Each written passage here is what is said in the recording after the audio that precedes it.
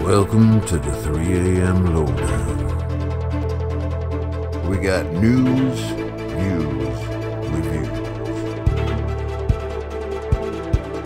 Viewer discretion is advised.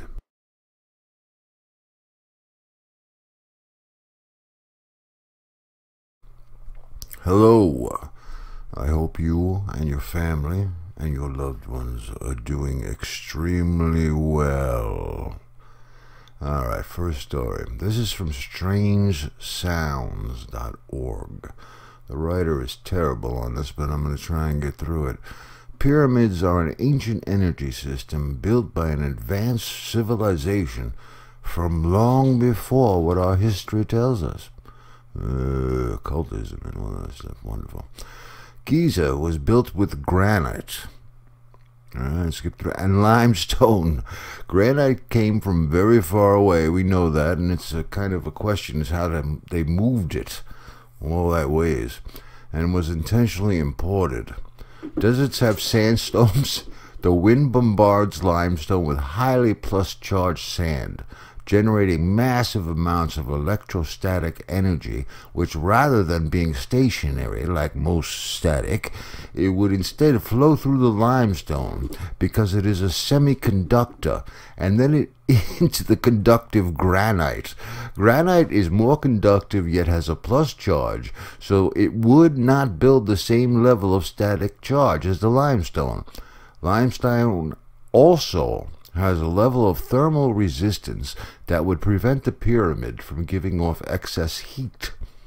In the lower chambers, they supposedly found copper wire which would channel the energy from the stone into the you're going to have to read the article. Primitive batteries.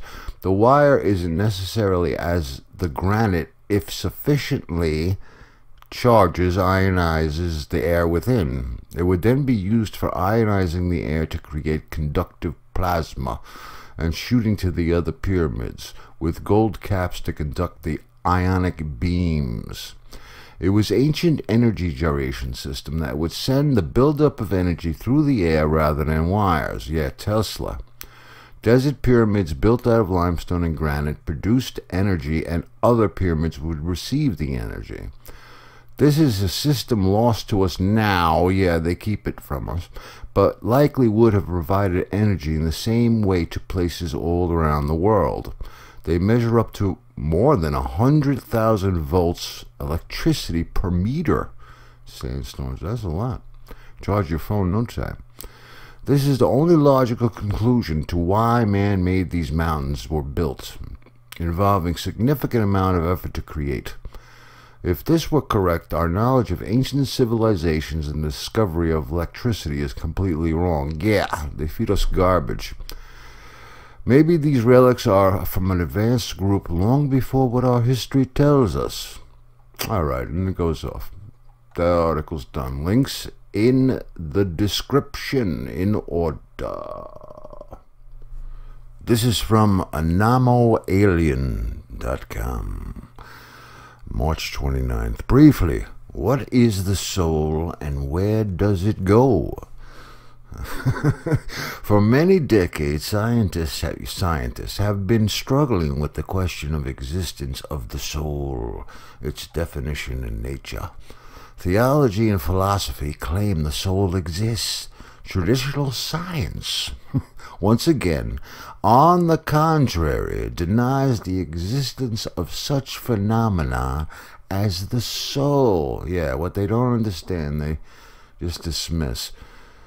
Duncan McDougall established more than 100 years ago that the soul weighs 21 grams, a conclusion he put forward after a series of experiments.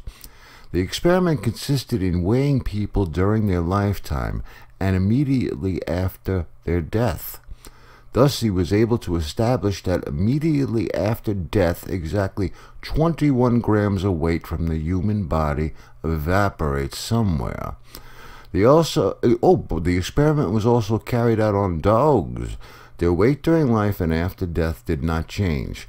Which meant the absence of souls in dogs. I want to see my pets in heaven, man. The experiment was also, however, here we go.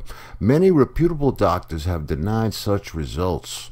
They chalked up the weight loss to fluid excretion when they sweated. That's BS. In the case of dogs, everything is just as simple. The fact that dogs do not sweat but are cooled by breathing, thus the opinions of experts were divided. In philosophy and theology, the soul is what underlies life. It is dependent on the material body of a person. Person dies and turns to dust, but the soul continues to live. For many, the soul is the most important part of a person. Medicine does not give any description of the soul and its exact definition. However, there is no doubt the soul always been closely connected with the human spirit. Some people are especially vehement, about the existence of the soul. They argue that the soul not only exists, but does not really die. For example, the psychologist and philosopher Raymond Moody experienced a state of near-death experience and claimed to have been in heaven despite brain death. He wrote the book Life After Life, in which he described in detail his experience and the experiences of people who survived near-death experiences. Life After Life sold more than 13 million copies, was translated into a dozen foreign languages, and became an international bestseller, which made the subject of NDEs popular and opened the way for many other studies. NDEs, near-death experiences. Alright, this is a quickie. I wanted to include it to show that diamonds aren't rare and can be man-made. You can't tell the difference. They're all over the earth. Crystals are all over the earth. Diamonds just have an intrinsic value. Let me have a Google say it for you. I looked it up over there. Intrinsic. Okay, baby, thank you. All right, let's get through this. A diamond ring made from ranch dressing is for sale on eBay. This is from NPR, March 14th. Condiment company Hidden Valley Ranch, it used to be, created the company in a process that involved heating dry ranch dressing to 2,500 degrees Fahrenheit, then crushing it under 400 tons of pressure for months. A condiment company wants you to start associating its dip with the new kind of carrot, the one you wear on your finger. Hidden Valley's created a diamond ring. That Hidden Valley created a diamond ring. A diamond made from ranch dressing. How? Why? The process involved heating dry ranch dressing to 2,500 degrees, crushing it under 400 tons. Bids for the 2-carat ranch ring have topped $12,000. All right. It's a lot of nonsense, man. I wanted to include it. Okay? Thank you for that one. Next article. Okay, this is a good one. Looks like a weird UFO. They call it a UFO drone now. Oh boy. Alright, this is a strange UFO spotted flying over Blackpool, United Kingdom. This is from the 3rd of July. What the heck? The published date on this is March 29th, 2022. A year later. Almost a year. We're coming up on summer. Alright, it's an unknown object filmed over the sky. The footage was recorded and let's play the video. Okay, let's do this because I fixed the system to do this. So I'm going to zoom in. So here's another strange sighting filmed over Blackpool, UK, and the witness statement goes as follows. I know most aircraft types, but I can't don't know why they put this their logo unless they own the video. Come up with is it's a large unequal formation of balloons filled with helium. You pay the videographer. Black bin bags. It has a very sharp shape. You don't own it otherwise. What are your thoughts? Then he puts into context, I was on Blackpool Beach with a clean group who were conducting a litter pick with a local scout group. I was there as a press photographer getting some drone shots of the event, and this was pointed out to me by a member of the public who suggested that I followed it. It appeared to be balloons on my phone screen, but the 4K footage paints a slightly different picture. The object was about 500 feet, I was flying at 400 feet, which is the default max altitude I've set on the DJI Mini 2 which this was filmed on. I'm a registered drone pilot with more than 5 years experience. So what are we seeing here? It is a very weird object and a great capture. If this isn't anything we got the video there. You can watch it. The link is in the description. ET drone. Oh boy. I don't know what's up. Looks like people playing games. You know, the simplest explanation is always probably the best one. Alright, this is an interesting story. Don't know how true it is, and they kind of get into the CGI aspect in the story. But this is from alienUFOsightings.com. And it was published on March 28th, 2022. Man recorded a gray alien walking inside a UFO. As you can tell from the title, an amateur recently managed to capture footage of what appears to be a gray alien walking inside its spacecraft. The alien looked exactly like the one from Close Encounters, that's why CGI, and was spotted very close to the set of the movie. This is an old oh boy. Which led people to believe that the aliens from this movie were CGI to begin with. What? Yeah, aliens from that movie. Yes. If that were the case, then they actually snuck real aliens into our media for the longest times now. Brett claimed that this picture was unedited and 100% real. He also stated there's no proof of CGI being used in the movie. You gotta be kidding me. We're hearing this long away from that original movie, Close Encounters? Well, I am. So it definitely could have been the result of a clever ploy by the aliens all along. It helped make us gradually accept the strange look.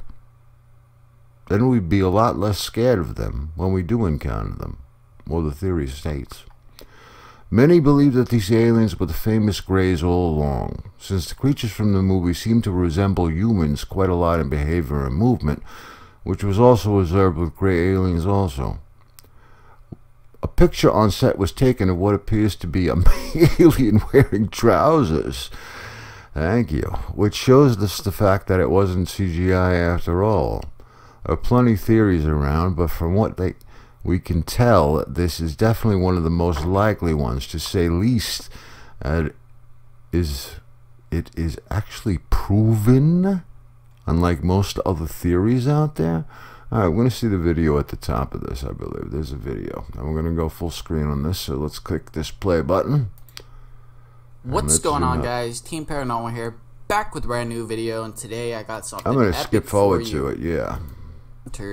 There is no Photoshop nor any kind of CGI manipulation in the material, and we're going to double check that.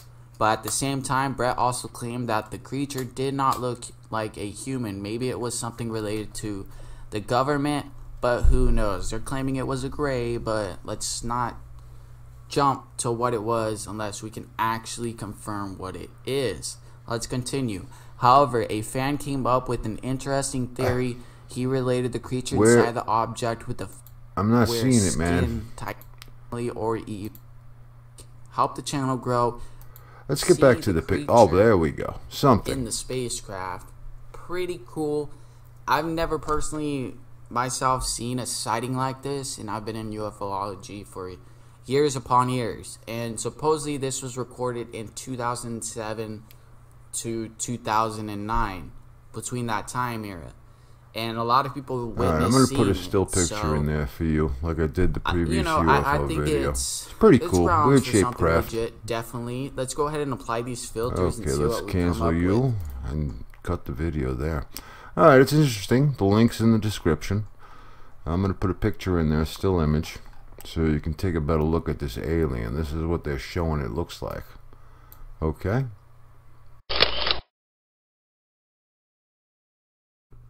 Alright, I said I was going to get one of these naughty articles in each video. I think this is a doozy. Alright, this is from The Sun in the UK. Doctors warn sex lubes could harm your health, but egg whites and other kitchen items are the safest bet.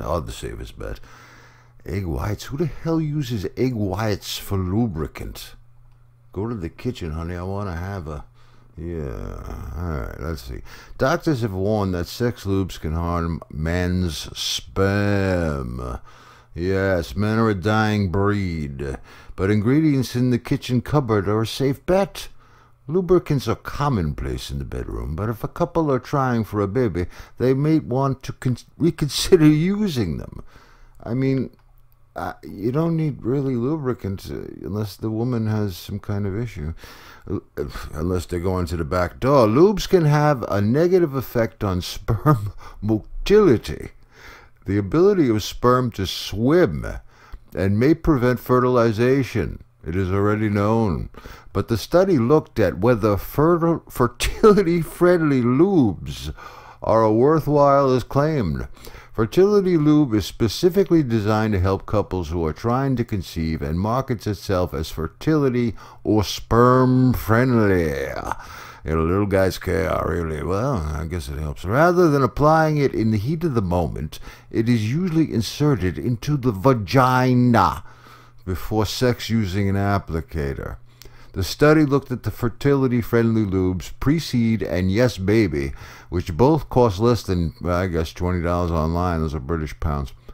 Pre-Seed, sold at Boots, has been clinically shown to be fertility-friendly lubricant and doesn't harm the spermie, according to the manufacturers, while Yes Baby describes it as sperm-friendly. Researchers from the University of Pretoria in South Africa tested the product on 60 semen samples from men in the country.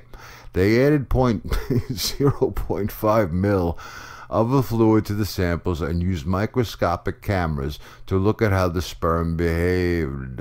Sperm motility was graded according to the World Health Organization. Have a little marathon of little sperms. All lubricants cause significant reductions in the ability for sperm to travel compared with untreated sperm. Findings published in the International Journal of Gynecology and Obstetrics, show claims that these lubricants are sperm-friendly were refuted by the experiments, the researchers said. After 2 hours, sperm mixed with Pre-Seed samples had scores of one movement with no direction. Yeah, they retarded them. Oh, man. Yes Baby had a score of 0, which meant there was no movement at all. Lead author Johan Markram said, "This study is important because it highlights that the so-called sperm-friendly lubricants may actually hinder normal conception." Yeah, that's what all medications do, is hinder men's ability with semen. Astounding ingredients found in the kitchen cupboard worked better than the branded bottles of lube. The researchers also had tested olive oil and egg whites. Sounds good, but one can only imagine using these in a state of desperation.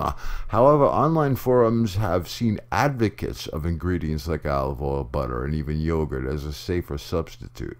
The study found that olive oil had a sperm motility score of 1, the same as Pre-Seed. Egg whites had a score of 2, meaning it had sluggish motility. However, this was not any less than the sperm not treated with the lubricant. But sperm was able to keep moving the longest while submerged in egg whites, still holding a score of 1 after 24 hours. But there are risks associated with using foodstuffs as natural lubricant. Oil products can damage condoms. Why? If you're trying to get a woman pregnant, you don't wear a condom. They just screwed themselves with this whole article. Well, those planning for a baby would not need to worry about. Yeah, no kidding. And there's a lack of information of what could occur in raw egg whites are inserted into the vagina. The vagina is a delicate balance of chemicals, and using a lubricant with a different pH to the vagina can lead to bacterial infection. All right, the article's there, man. Check it out. Last one for the day. I'm going to try and keep these at 15 minutes. Well, I hope this took your mind off all the static going around. More to come as I get into a routine. Peace, love, and happiness are my wishes for you. You are appreciated here. Always. Like, share, and subscribe, please. It helps out a lot. Thank you.